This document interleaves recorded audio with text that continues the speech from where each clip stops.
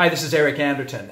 You know as a construction leader that construction is a relationship business. And that's why on the Construction Leaders Dashboard, one of the key areas is all about the relationships that you need to be working on. Now, relationships are ones that we have to pursue both internally and externally. So have you identified clearly who it is that you need to be building a relationship with in order to move your company forward in the way that you would like it to move forward?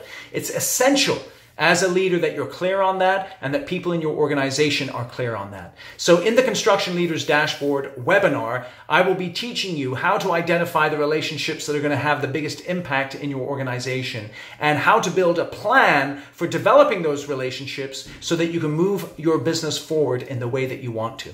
So join me for the webinar. It's going to be awesome. I really appreciate you watching this video. And again, this is Eric Anderton.